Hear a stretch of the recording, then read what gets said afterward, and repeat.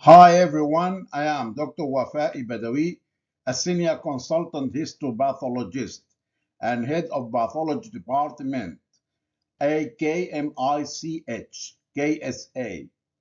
I'll be talking about 6 cord-stromal tumors of the ovary, ovarian fibroma.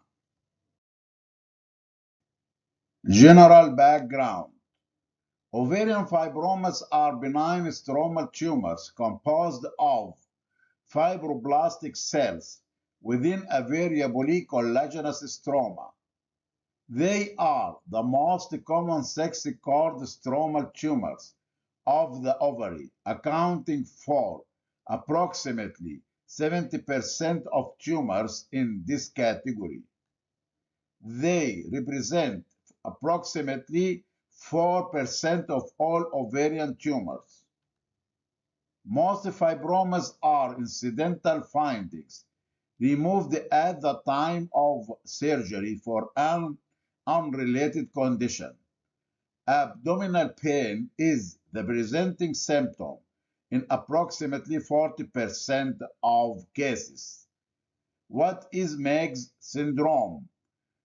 Meigs syndrome is characterized by ovarian fibromas, usually more than 10 centimeter, ascites, pleural effusion, usually right-sided, disappearance of ascites and pleural effusion after removal of the tumor. Fibromas are rarely associated with evidence of steroid hormone production. Conventional fibromas are typically unilateral, 90%. Ovarian fibromas develop in 75% of females with Gorlin syndrome. They are often presenting at younger age, under 30 years, than conventional ovarian fibromas, 50 to 60 years. Ovarian fibromas are often bilateral, multinodular, multifocal, heavily calcified. Gorlin syndrome, it is also called nevoid basal cell carcinoma syndrome, is an autosomal dominant disorder and characterized by multiple basal cell carcinomas, odontogenic keratocysts of the jaw, skeletal abnormalities, ectopic calcification, erythematous pitting of the palms and soles, various tumors such as ovarian and cardiac fibromas, mutations in PTCH gene. Gross appearance. Fibromas range from microscopic to more than 20 centimeter, average 6 centimeter. They have a smooth or lobulated surface and a homogeneous, firm, chalky white cut. Edema and pseudocyst formation are frequent. Calcification is seen in up to 10% of tumors. Hemorrhage and necrosis are rare, but may be present if the tumor undergoes torsion. Cellular fibroma is uniformly tan to yellow and tends to be larger in size, average diameter 12 cm, with a softer and fleshier cut surface as compared to conventional fibromas. The tumor has undergone marked cystic degeneration in this photo. Microscopic features. Based on the microscopic appearance, there are 3 subtypes. Conventional fibroma, almost 90% of cases. It recapitulates ovarian cortex.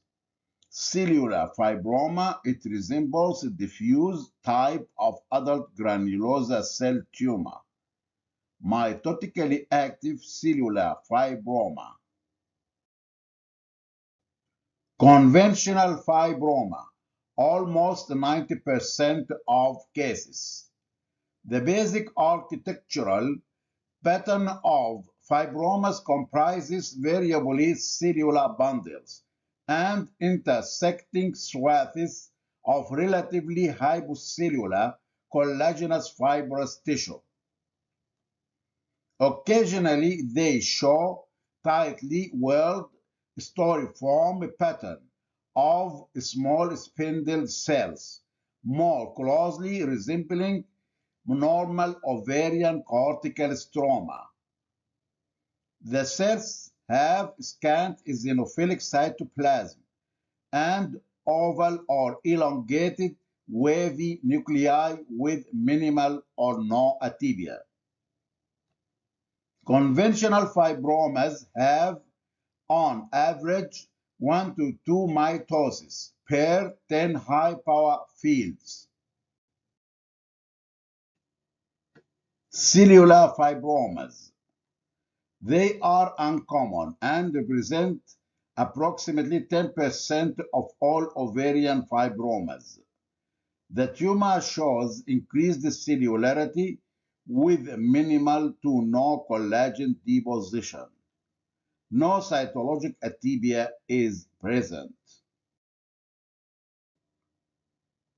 Mitotically active fibroma. An increased mitotic rate is seen in the absence of cytologic atypia. Mitotically active fibromas have a mean mitotic rate of 6.7 per 10 high-power fields, ranging from 4 to 19. Mitotic activity by itself is not indicative of malignancy. It has been shown that fibromas with mitosis exceeding 3 in 10 high-power fields have a similar indolent outcome to conventional tumor. When cells are cut transversely and have pale cytoplasm due to a minor lipid content, an erroneous diagnosis of fibroma may result. Fibroma with dense collagen. These images of an ovarian fibroma show fascicles of bland fibroblast type spindle cells and dense hyaline plugs in the stroma. Fibroma with minor sex cord elements. Occasional small cords or tubule-like structures of ill-defined sex cord cells set in an otherwise unremarkable fibroma. Immune stains for cytokeratins are useful to confirm the epithelial nature of poorly defined sex cords. This image shows expression of inhibin in minor sex cord elements. Edematous ovarian fibroma shows a relatively acellular collagenous connective tissue dispersed by intercellular edema fluid. Ovarian fibromas may undergo torsion. Such cases show infarct-type necrosis and hemorrhage, as seen in this image. A band of viable tissue is present along the left edge. Rarely, fibromas have finely granular eosinophilic cytoplasm. Pericellular reticulin staining pattern. Reticulin stain reveals a dense fibrillar network with a pericellular distribution, that is, fibers wrap individual cells. Reticulin stain differentiates fibroma individual pericellular reticulin staining pattern from diffuse type of adult granulosa cell tumor, nested reticulin staining pattern. Prognosis and therapy.